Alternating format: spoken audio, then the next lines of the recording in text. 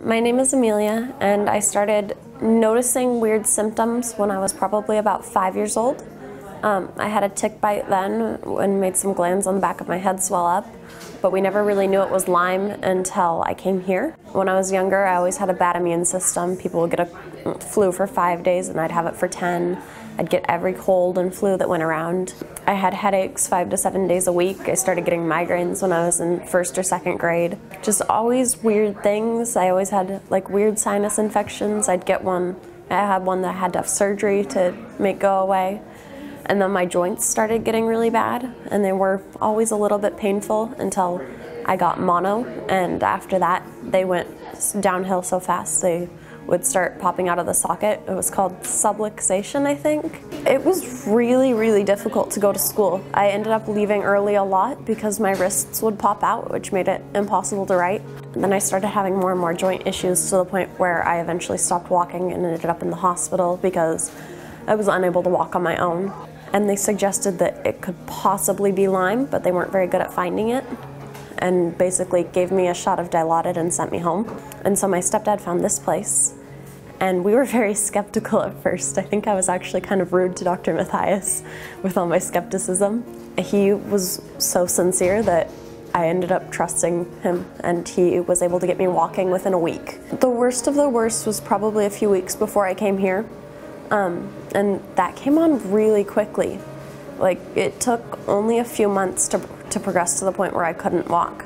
And then it just got worse and worse and worse until I couldn't walk without being half carried. We had just asked them to do tests and stabilize me, hopefully. They ended up proving my skepticism wrong by getting me walking, and all of the nurses were so kind, and all the other patients were so kind.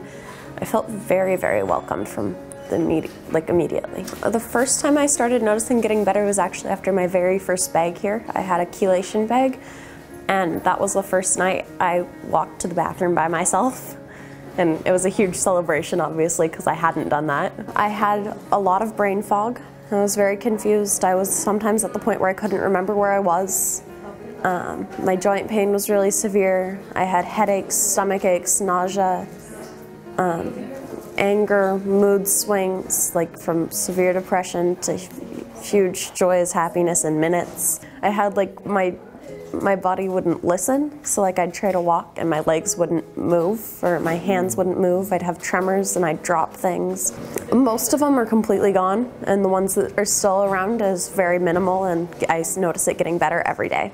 I felt like all of the other patients are so kind, and everyone, you're all kind of in this together, and the nurses definitely are very welcoming and kind. There was never a time where I didn't feel cared for. I really can't wait to go back to school. I really miss school a lot, and I miss all my friends who have been so supportive through this, but it's really hard not to be around them. I was an aerialist for about 11 years before I got sick. I had hopes to work for Cirque du Soleil, but I don't really want to do that anymore. I want to be an aerospace engineer, so I want to do math and stuff, but I do want to go back to doing aerial dance.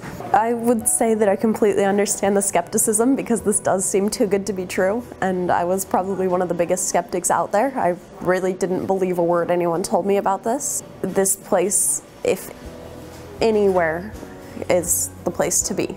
Like, they have done amazing things for me that I really didn't think possible. I thought I was just going to have to learn to manage my pain, but now I'm sitting here today and I've been pain-free for weeks. I don't have any joint pain at all anymore. I feel so confident that I can go back and live a full, happy life in a way that I never thought I would get to. I was so sick for so long, and I was so scared that I wouldn't make it through. I was so depressed and in so much pain, but now I'm very, very confident that I can go back and just have a full, happy life.